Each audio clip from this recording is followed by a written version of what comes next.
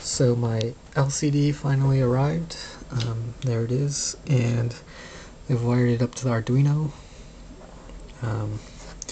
Again, that I have 3 buttons there, plus this extra button here. This is a potentiometer which controls the contrast of the screen. If you see, as I change it there, the contrast on the screen changes. And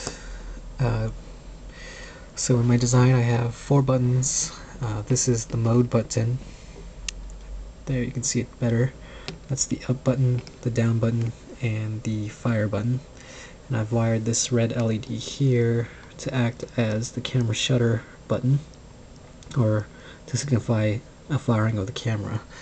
And if you see, I have 4 modes that as I press the mode button, the LCD changes to the different modes here. The first mode is the number of shots, the time interval between shots, the exposure of the first shot, and the exposure spacing. And then it just cycles through 4 of them over and over again. And now if I press the up button, I can scroll through the number of shots here, and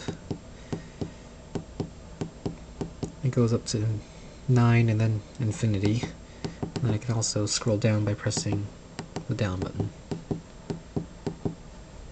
And I'm going to just do 3 shots for now, and the time interval is the spacing in between each one.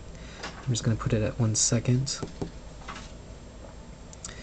The exposure of shot 1, these are pretty fast, so I'm just going to bring it up to half a second so that you don't see the LED just barely blink.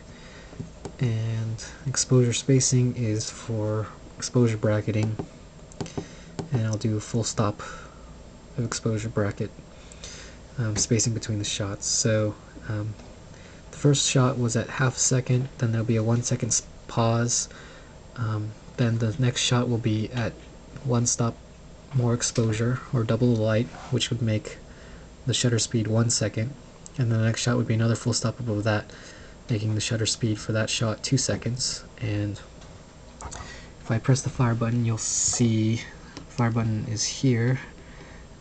You'll see that red LED do the same exact sequence that I just described, and then with 1 second breaks in between. And then it would have the full exposure bracket signal to the camera. I guess I designed these 4 options here so you can also do time-lapse photography as well as super long exposures. So it's more than just the exposure bracketing, which I think is pretty cool. Makes it a little bit more versatile. But I haven't exactly figured out the rest of it. I just have the LED and this LCD working so far.